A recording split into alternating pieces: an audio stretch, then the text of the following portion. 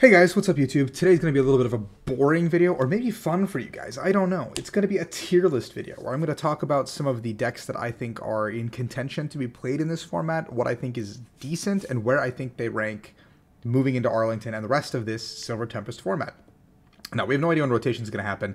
I'm assuming it's going to happen when Scarlet and Violet drops, which is like February, probably like mid-February, like late February. I don't know, one of those like time periods. But so that means we've got 2.5 more months of this set, and Crown Zenith will be introduced down the line. So let's look at some of the decks and where I think they place. And these are like the decks that I think I would play in a tournament, or I think like I expect to face in a tournament. Sure, there are other decks that like fall into the other category or stuff that you could hit, but I think these are what I would expect to face given how the last couple of weeks have gone, and this is where I kind of would put my marbles. So Lugia Archeops is immediately the S tier, tier 0 deck in this format, in my opinion. I think Lugia Archeops is the deck to beat. A lot of decks have been gunning for it. We saw that last weekend at all of the regionals, where a lot of decks were very clearly teching for Lugia Archeops, very clearly trying to figure out what beats it, and when they couldn't figure out a great answer, they resorted to something else, but some of them did with the paralysis, with the control, all that stuff, and that's where Espeon VMAX came into clutch. And so now Lugia has a counter to the counters, but how does Lugia's counters deal with the counter to the counter, if that makes any sense? So Lugia's S tier. It's going to be interesting to see where the next evolution of this deck will go. I'm going to put Lost Zone Box in A tier, because I think Lost Zone Box, while it's still very, very good, is not tier S because of Lugia playing Stoutland. I think Lugia playing Stoutland and now playing the Espeon or the Bird Keeper can really put a damper in Lost Zone Box's day. I think Lost Zone Box also struggles very heavily on time, especially if you lose game 1. So that's why I put Lost Zone Box in tier A as opposed to like S. That's also where I'm going to put Mew Genesect, because I think Mew Genesect, while it's really good, it's now resorting to the Judge Path or Marnie Path strategy that Arceus had to employ to deal with Palkia when Palkia came into the format, right? Like Palkia came into the format and became that big dominant threat out of nowhere for a couple of months, and during that time, Arceus had to go into this Marnie Path strategy to even hold up to it, and I think that's what Mew is doing right now to hold up to Lugia, because yes, you're still a very high-powered deck, and yes, you can deal with a lot of decks in the format, but if you can't deal with Lugia, then you're not winning games. So that's where it kind of falls into. I want to put Reggie's in tier C, because I think while Reggie's has had a lot of hype around it, I think one or two might have done decently this weekend. I still think it's getting collateral by Collapse, getting collateral by these heavy judges, these Marnies, all this kind of stuff. I don't think it's got a great like Lost Box matchup with double Manaphy. I don't think it's got a great matchup into Mew. Or no, it has a great matchup into Mew. I don't think it has a great Lugia Archeops matchup either if they play Dunsparce. I don't know. I don't feel comfortable with Reggie's and its clunky consistency at the current moment and how it's got to be built. I'm going to put Giratina Lost Box in B for the same reasons I put Lost Box in A, but you just have more setup pieces. So like with Giratina, you have to put 2 Giratinas out on the same turn, and if you don't, you're really in a lot of trouble against decks like Lugia, because they can just hunt down one at a time and just take them out, even if you have Thornton combos.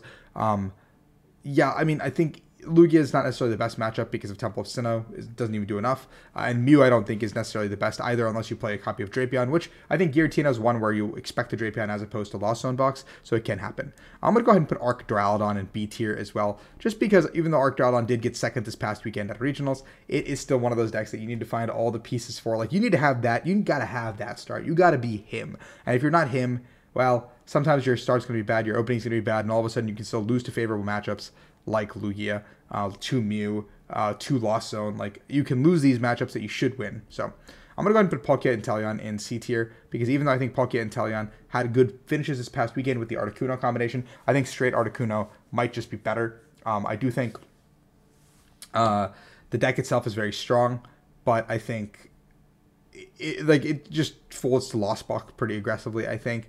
And I think some of the other matchups are a little bit sketchy as well. I think Control is not the best either for you, and I think you have some trouble against Mew as well. I'm going to go ahead and put Vikavolt, Reggie, Aleki in D tier. It's probably one of the only decks I'm going to put down here, because I think, yes, it has a lot of potential to lock your opponents out of the game. You can beat Lost Box, you can beat Mew, you can beat Lugia, but every deck gets a turn of items, and that's something that cannot be understated. You can't just completely lock someone out of the game like you used to be able to with this kind of a deck, but it's like an incomplete lock where you're playing all these pieces that clunk up your own deck, and you need to find the Melony and the Forest Seal Stone and all these. Like, it's so much work to item lock. Like, item lock used to be so good because you can just go Toad, DCE, Choice Belt, or not Choice Belt, Muscle Belt, Fighting Fury Belt, like whatever, you know, just do some damage, get some health. Like, all you needed was one card to get the lock, and now you need so much more. Kyra and Palkia, I think, also goes in D tier. Actually, I completely trolling because I think this deck, while it's got a very high power level, I don't think that it holds up necessarily to the rest of the format still. I think Lugia matchup is still pretty sus unless you play heavy copies of Wash Energy. I think Lost Zone is probably a fine matchup, actually. I think Mew is not necessarily your best either. You have to have your Kyurem kind of do a lot of work. I think Giratina is still sketchy, but if you're playing more Wash Energies, maybe it's fine. Arcadura is probably fine. Palkia and Inteleon is fine. Regis is fine, and Vika is fine. But like, you've got some sus matchups up here, and that's really where I think the problem comes in, and that's kind of where I don't like this deck specifically. I do think the linearity could maybe put it up to the top still, but I think if you're playing a linear deck that just kind of is a powerhouse, I don't know why you just wouldn't play Lugia again. Galar Weezing also goes into D tier because I think I put it in here because I saw a couple of players were kind of high on it this past weekend, and I think the deck has been picking up some steam, and I do like how it plays where you do literally nothing and win games because Galarian Weezing just completely stops your opponents from using abilities, and pretty much every deck in this box here uses abilities to function, whether it be the Inteleon engine, whether it be the Lost Zone box engine, whether it be Regi's ability, whether it be Lugia to get the Archeops up, and even if you have the Archeops up, to use the ability to get it out. So if you play like a quad Weezing deck and just don't do anything, you could just win games on the back of that. But however, 40 damage in between turns is not the most, and so that's kind of where the problem for this deck comes in. And I think you can exploit that if your deck has any way of accelerating a little more energy, doing a little more damage, powering up one big attacker, and all of a sudden you're just swinging. So Mewtwo Miltank, we did see win a tournament this past weekend. B2V Union, like control style, get it to the point, use your Miltanks, use those Yveltals, use the Snorlaxes, draw a bunch of cards. I'm going to put it in A tier because I think Control, like this version of Control, has proven that it can beat a lot of the top decks. It absolutely destroys Lugia. It absolutely gives Mew a problem. It bodies Lost Box. I think Piper looked very comfortable beating all of those.